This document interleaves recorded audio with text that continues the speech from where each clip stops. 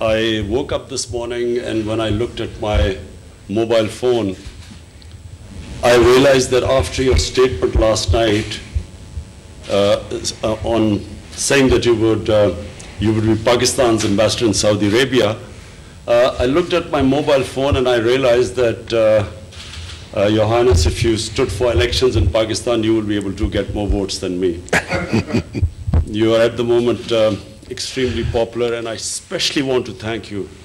for the 2,100 prisoners, Pakistani prisoners who were in Saudi jail, where you announced this morning that the